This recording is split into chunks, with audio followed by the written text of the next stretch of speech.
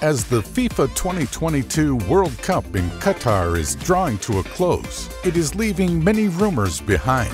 The Lusail Stadium, which will host the final event, is one of the controversial subjects. It hosted matches during every stage of this year's World Cup. It will also host the final on December 18th, which is also Qatar National Day.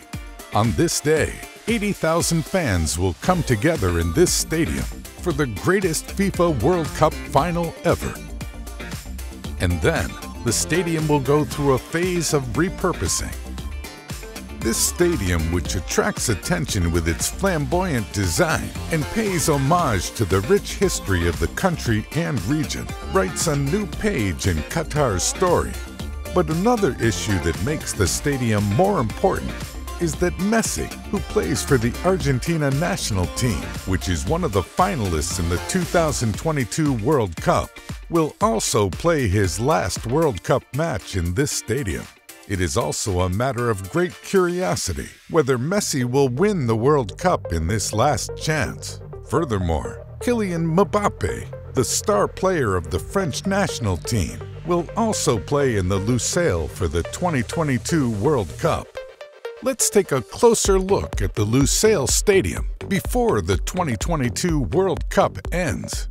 Modern, yet historic building, Lusail's design is inspired by the interplay of light and shadow that characterizes the old Qatari lamps. The design reflects the handcrafted bowls found all across the Arab and Islamic world during the rise of civilization. This is a reference to the traditional vessel used for serving dried dates and echoes characteristics of the golden age of art. The golden exterior of the stadium will also fade over time, emphasizing that Lusail has a living and cultural character. Fits for final.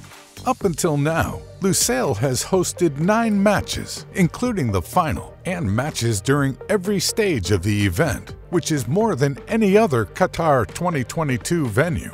The auditorium, with a net capacity of 88,966, is divided into 2 tiers. Each of them has an internal division into halves, which aims to offer the optimal location of pedestrian routes and places for the disabled.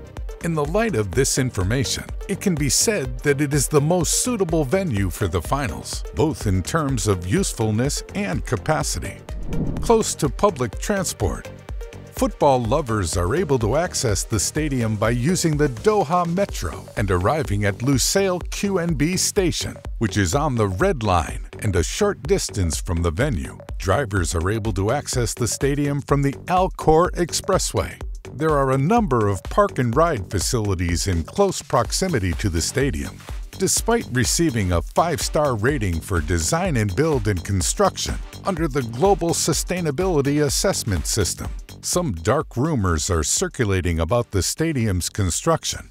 According to government figures, some 30,000 migrant workers were recruited by the Qatari government for the projects, many of whom came from Bangladesh, India, Nepal, and the Philippines. It is claimed that in February 2021, as many as 6,500 of those workers died during the construction of the World Cup facilities. A community hub. The area where the stadium is built was chosen considering its proximity to accommodations, shopping, eating and drinking places, a health center, and a school.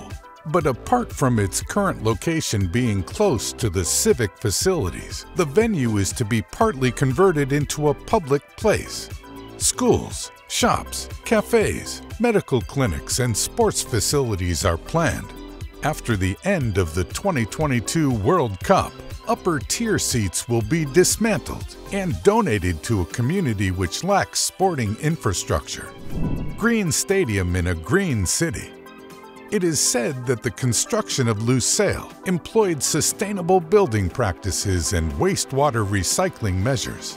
The site conserved 40% more water than conventional stadium developments, with the recycled water used to irrigate plants around the venue. Because the structure of the date bowl surrounding the stadium weighs up to 30,000 tons and measures approximately 1,200 feet in diameter, it rests on 48 slanted columns, creating a frame of 24 V-shaped supports. The columns alone weigh 6,271 tons, which is more than all the structural steel used in most football stadiums. The question of would it have contributed more to the environment if the stadium had not been built strains our minds.